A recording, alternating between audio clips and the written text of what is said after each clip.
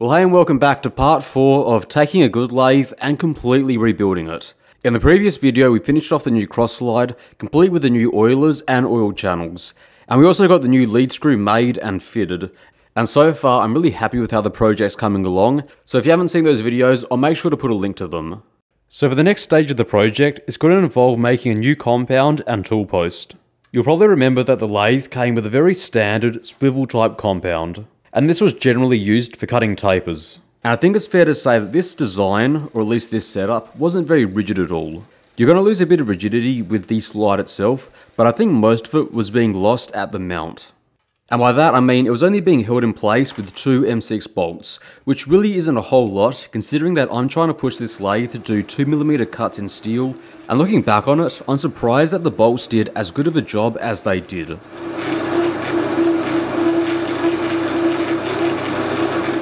Even still, it was causing me a lot of issues and it needed to be replaced. Now, rebuilding or reworking the compound to fit on the new cross slide and work with the T-nuts is not out of the question, but I think for the moment I'm going to ditch it in favour of a new solid compound, and that's going to be very similar to what I had on the old lathe. Essentially what I'll be making is a solid riser block for the tool post, and generally they're going to work out to be a lot more rigid than any other setup. The only real downsides are that you can't cut tapers using a solid compound, but considering just how little I use the current compound, and considering I can always cut tapers using other methods, I stand to gain more from having a solid tool post than I lose. So first things first, let's talk about the material. Now, like the rest of the build, I have some cold rolled steel which I picked up, and whilst it wasn't my first choice of material for making the cross slide with, it's probably going to be okay to use as the starting point for the tool post and the compound. I think cast iron would have been the way to go, given that it does handle and dampen vibrations a bit better, but given that steel is going to be stiffer and stronger, plus it was the only material I could find in the correct size, I'm going to go with steel, and in the end, it'll be just fine. Now, the long rectangular piece is going to be the block for the compound, and the cube is going to be used for making the tool post. What I'd like to do first though, before I start machining, is a bit of heat treatment. Now, the steel blocks that I have here are made from the same cold rolled steel as the cross slide, and as the name implies, when they form the steel in the foundry to make it this shape, it's simply rolled through rollers when the steel is cold, or at least below its internal recrystallization temperature. This is opposed to hot rolled steel when the metal is red hot and it's easier to form. Now, there's many reasons why you do this.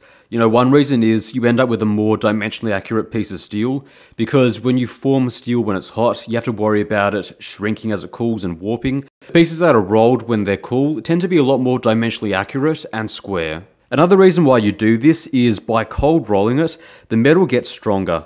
Easily 10 to 20% stronger. Now, the reason for this is simply down to the fact that when you squash or deform steel at a low temperature, the internal microstructure also bends and deforms, and any subsequent movement is going to be made a lot more difficult. If you ever bend a piece of steel, you'll know that the area that gets bent becomes a lot harder to bend again after it's bent the first time.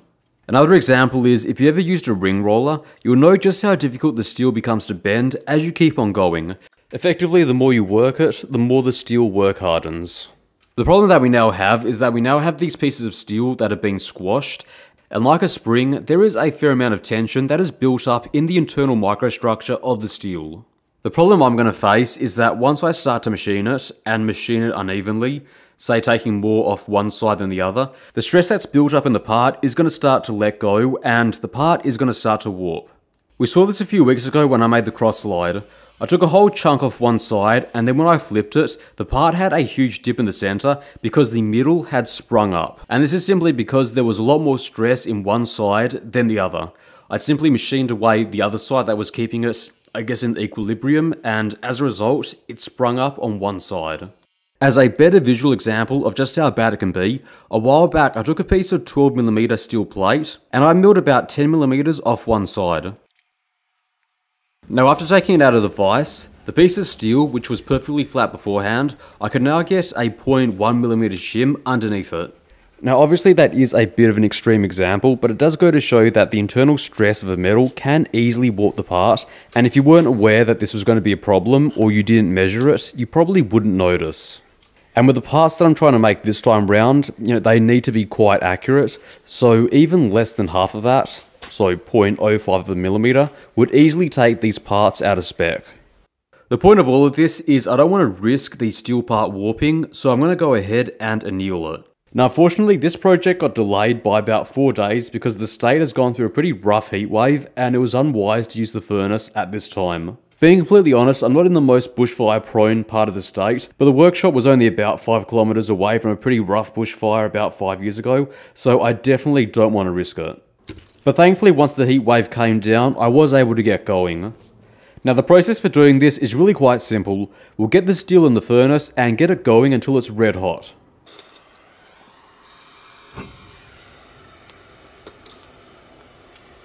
Now I did have a bit of trouble getting the furnace started. As you can probably see, I wasn't getting a good mixture of air and propane.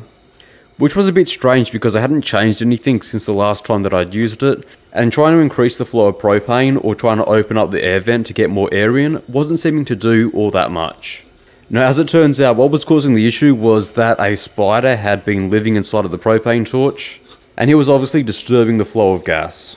So once I'd found him a new home, the torch seemed to work just as good as it always had.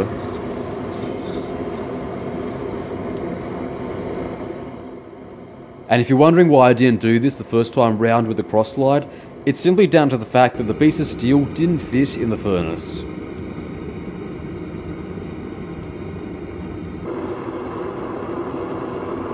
Now it took about 30 minutes for the pieces of steel to heat up, and once they were both red hot, I let them go for another 30 minutes. This is just to make sure that they'd heated all the way through. And effectively all we're doing now is resetting the internal microstructure and getting rid of all that internal built up stress. And once that was done, I simply turned off the furnace and let it slowly cool overnight. And this is typically what we'd call annealing a piece of steel.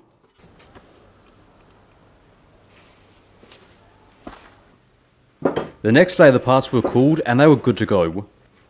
They have picked up a little bit of scale, but that's nothing to worry about.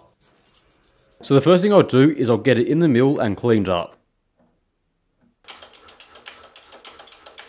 Now I had someone ask why the fly cutter was cutting on both sides, and the first reason why is it was a little bit out of tram, and ever since retramming it, it still cuts a little bit on both sides, and my best guess is that the tool holder is deflecting a little bit on the first pass. I think these new inserts aren't as sharp as the old ones used to be, and it's simply flexing on the first cut and then it's cutting on the back.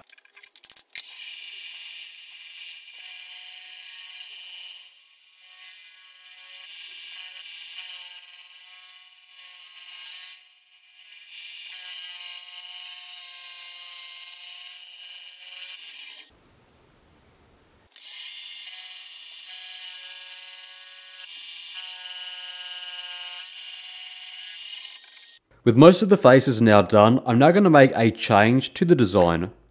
Initially I was planning on having a bit of overhang to get the tool post a bit closer to the spindle, but looking at it in person as opposed to looking at it on a CAD drawing, I think it was going to be a lot more overhang than I initially thought it was going to be, and it probably wasn't worth doing.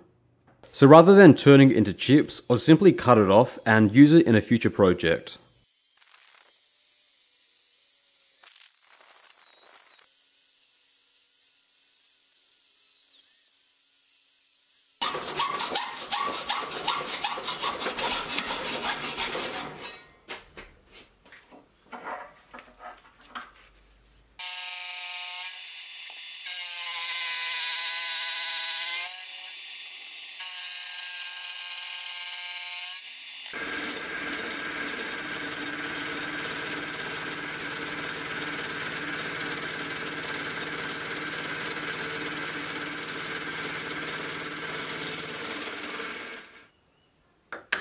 With the block now cleaned up, I'm now going to make a change to this design compared to the old riser block which I used on the old lathe. The old design was simply a steel block which rested on the cross slide and it was held in place by only 2 cap-head screws.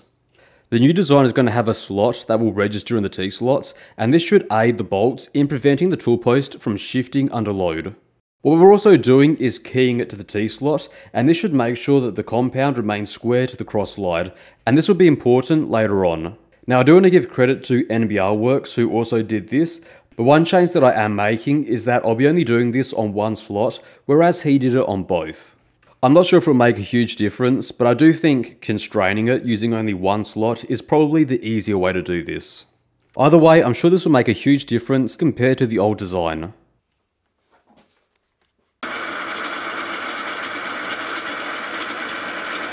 So what I would do is I'll rough away most of it first, and then I'll come in later and then take it to final size.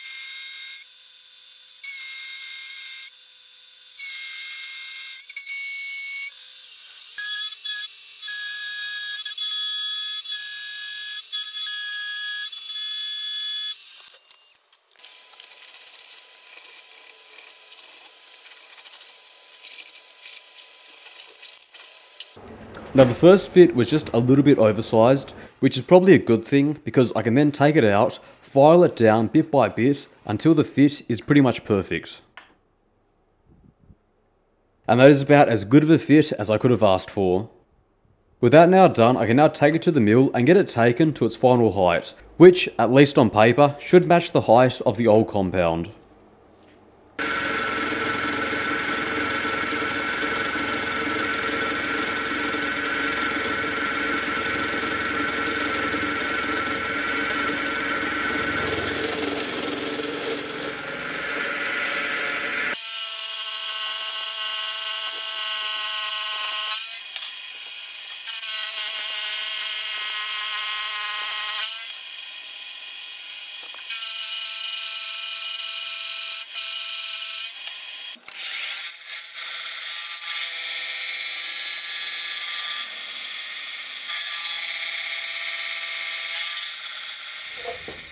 With that now done, I'll take it to the milling machine and then machine in a chamfer at one end. Now this is partially aesthetic because having a simple block was a little bit ugly, but it's also a bit for safety because I just know I'm going to scrape my arm on that sharp corner one day, so I might as well machine it down, make the thing look a little bit nicer, and be a little bit more safe.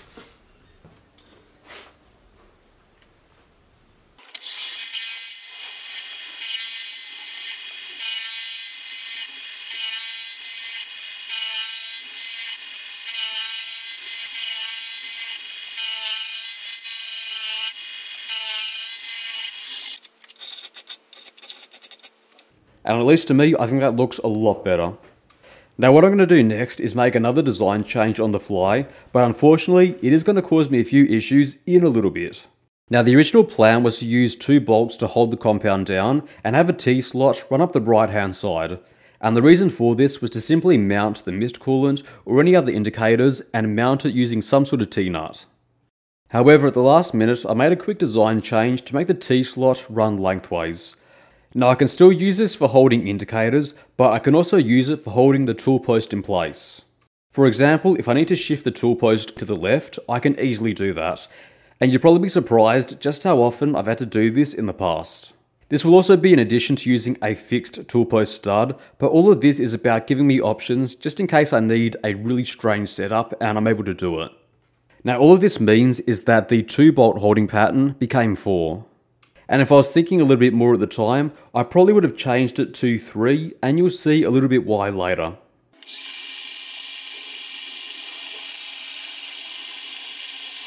So the first thing I'll do is I'll drill the holes and then get them counterbored.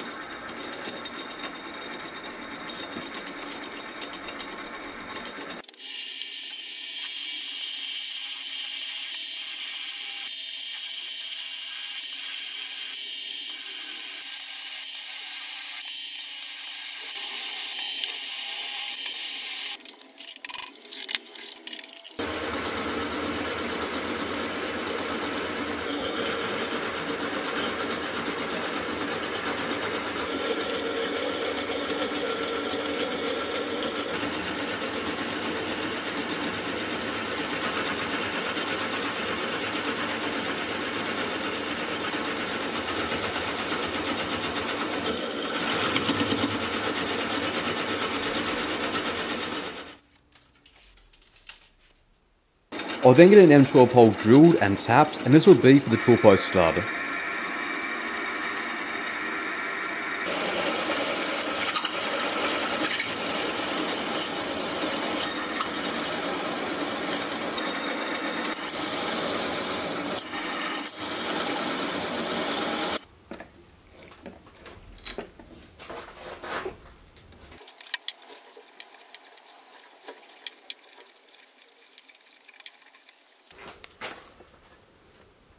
And finally, I'll get the T-slot cut.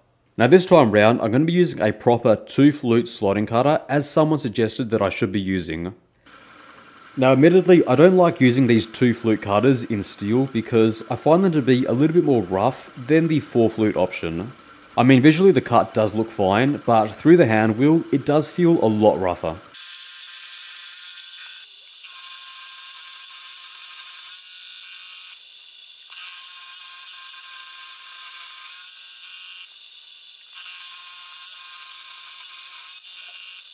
The important thing though is that there's a lot more room behind the flutes, the chips are getting ejected a lot better, and the slot isn't getting clogged.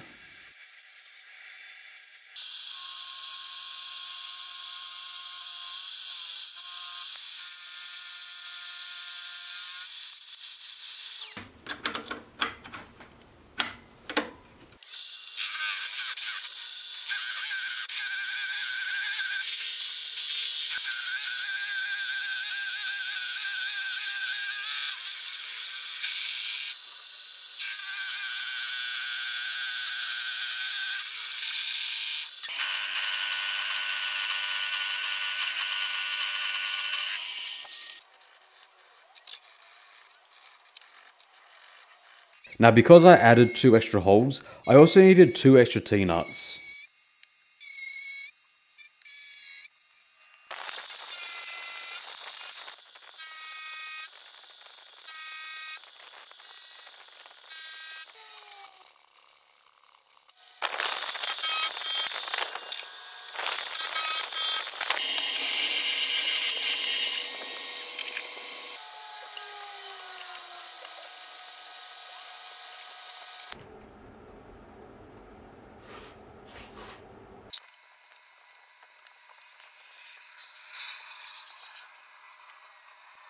And I think that's looking pretty good so far. And that pretty much wraps up the solid compound. All in all, I'm really happy with how it's turned out, and I'm really happy with how the project is progressing so far. I do apologise if there's been a little bit less machining than normal this week, but unfortunately with the few days that I lost during the heatwave, the project is a little bit behind schedule. And unfortunately this project, which I initially thought was only going to take about 3 weeks to do, has simply spiraled out a little bit. But my plan is to get this finished sometime in the next week and hopefully move on to the next project. So for everyone who's made it so far, thank you very much for watching. I hope you enjoyed this video, and I'll see you next week.